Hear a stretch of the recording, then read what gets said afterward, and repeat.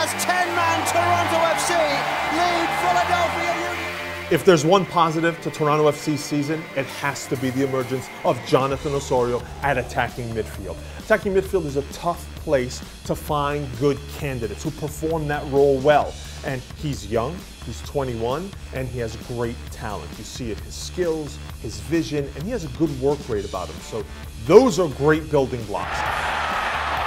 Twisting and turning, Silva's ball in, Osorio gets a foot to it, and Toronto FC are in front. Now what Osorio needs is more production. I think we've seen flashes of the skill and the vision that he has, but we need to see more goals, more assists, and as that team continues to be built around him and gets better, I think we'll see that.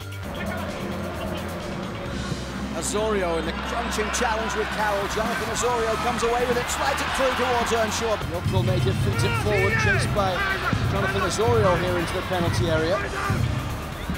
And Osorio does well to win the corner. Toronto FC with a good start here, Lamb with the lead.